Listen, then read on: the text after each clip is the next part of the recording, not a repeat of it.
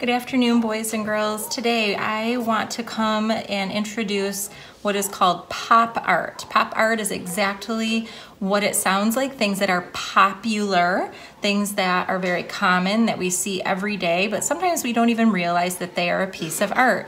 And two artists that we're going to think about today is the first one is Wayne Thiebaud. If you are a third grader, you will have heard and know that name. He's from California, and he was known as the dessert painter, liking to focus on cakes, pies, things that are very, very yummy, sweet treats. And he would paint them in a real playful manner that would also have kind of an idea of texture, the way the whipping would look like his paint.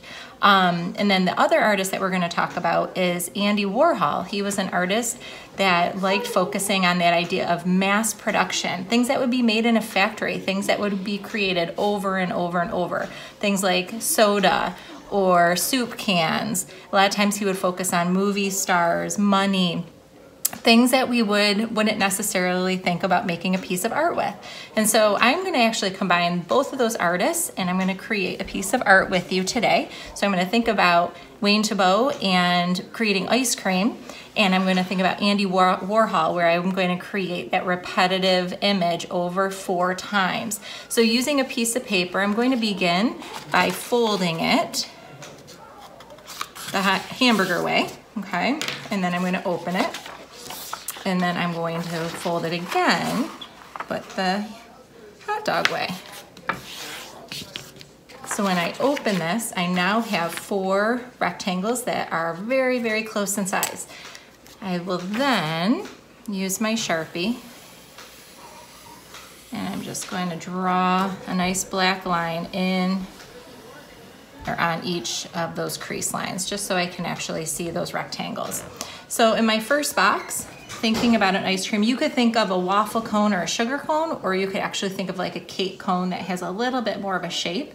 So for my first cone, I'm going to create an upside down beginning of a triangle, but I like to create a little bit of a curved line, so it gives that idea that that cone is not a cylinder, sorry, a pyramid, like a cone. All right, so I'm going to come in here, create some curved lines. Same thing here. Okay, so there's my first cone. And then I'm going to create 1 scoop and 2 scoops. And if you want, you could always add a little cherry. I think those little details are very fun. So I'm going to actually repeat that 3 other times.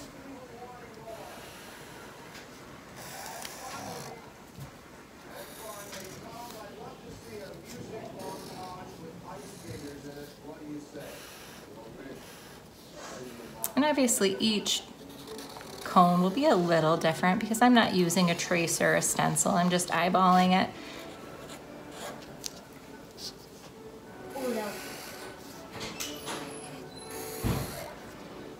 I'm going to continue.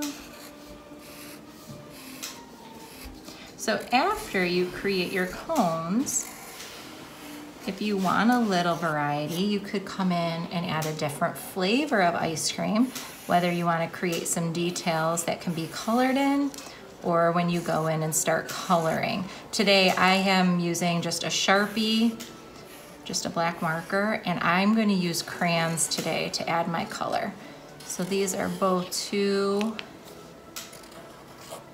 supplies that hopefully you have, and if you don't, you can use whatever you do have, that's fine. So let's just say in this one, I want to create some chocolate chips.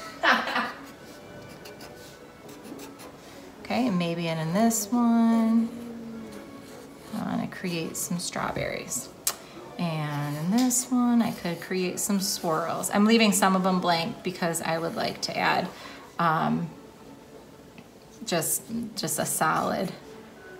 I'm going to do some sprinkles on this one.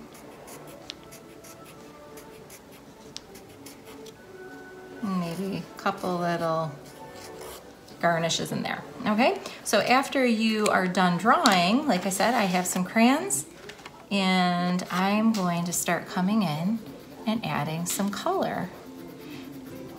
And so hopefully, as you watch this, you have the opportunity to create your own. So I will be back after I finish coloring so you can see the finished piece. All right.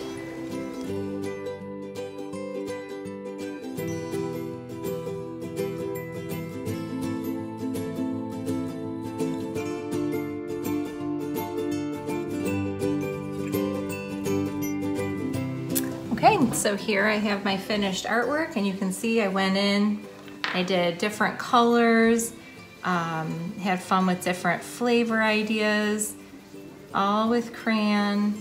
I'm adding just a little brown in here to add some dimension and some detail. So I hope you enjoy this project, and if you make one, please send me a picture to email and to my WITS email, and that would be great. I can save them and add them to a video montage. I hope you guys are doing well. Bye-bye.